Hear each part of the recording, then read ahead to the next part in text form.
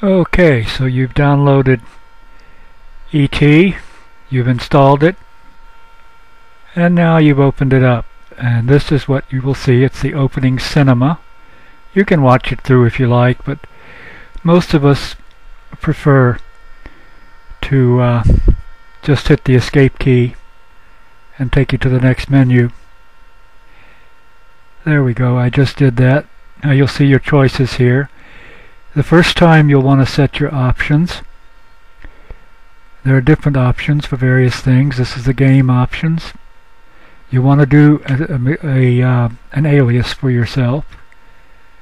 You can change it once you're in game. This one you can choose your crosshairs, whether or not your gun is visible, various different things that you're going to see in the game. The control options. Here are some other options. You may want to change your control around if you're left-handed instead of right-handed, etc.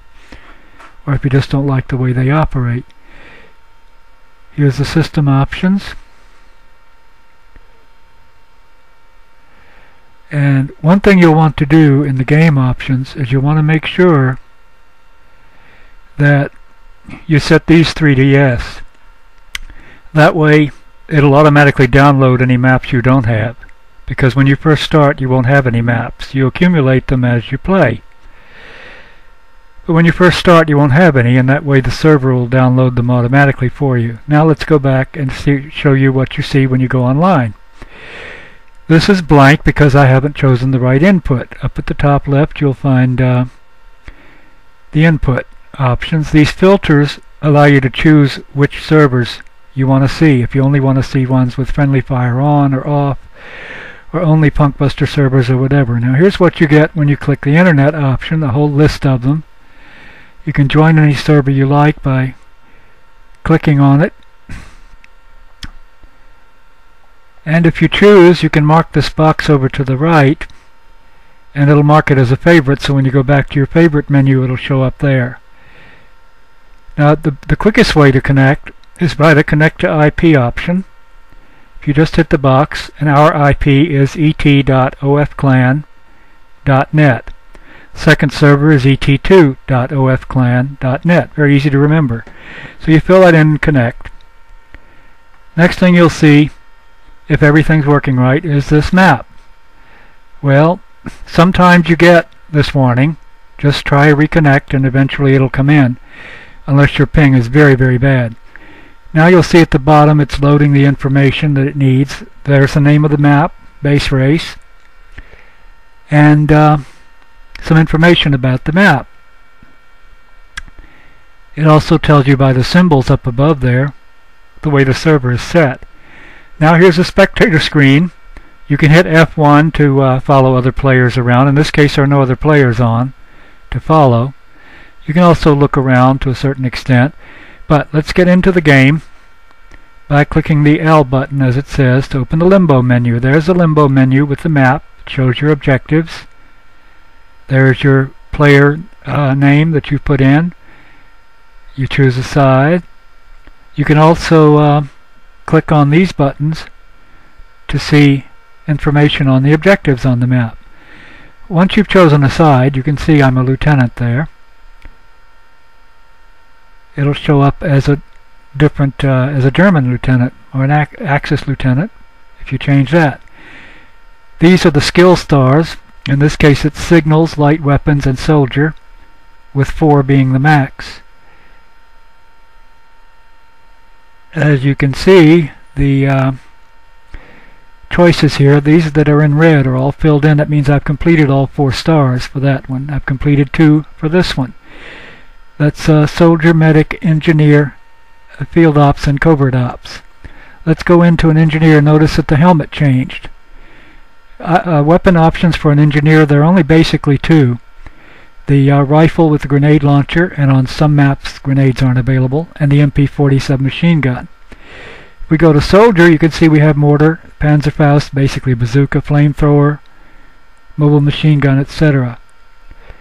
But since you're going to be on most maps, you're going to need at least 1 engineer. They're the weapons for the various specialties. On most maps you're going to need at least one engineer, so let's go with that then. We'll click engineer.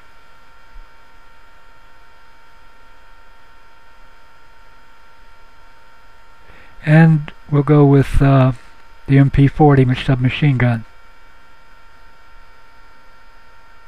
Here are some more weapons for various things. Okay. Now in this case I just happened to join the map right as it ended. And this fellow Odi Flocon is just about to disconnect, if I recall correctly. It takes a moment or two for the map to change. During this time you can chat where the flashing cursor is. People like to exchange comments between maps. Some are not very complimentary, but mostly it's nice people. Okay, here's the next map loading with a brief description and a photo of it. And here we are. Since I was a soldier on the last map, it's left me as a soldier on this map. Notice on the left my skill stars. There are the health and stamina bars on the left and the special energy bar on the right. Now the warm-up usually lasts about 30 seconds. You can't really do anything but kill each other. Once the match starts, nothing you do in the warm-up is going to count anyway.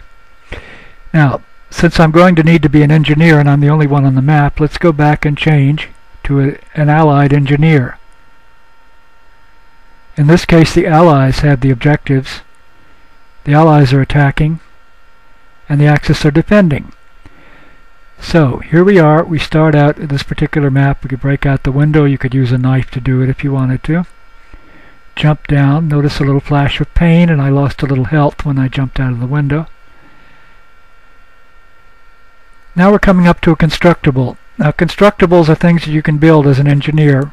Red flags are Axis only. Blue flags are Allies only, and gray flags, like this one, can be built by either side. So now that we've done that, one of our objectives, if you remember, was to capture the forward bunker. So now we're doing that. Then we'll move on. And this is one of the entrances we need to destroy. There are two entrances on this map, but in this case, because of time constrictions, I'm only going to be able to do one. Now you planted your dynamite. Best to get out of the way so you don't get blown up by your own dynamite.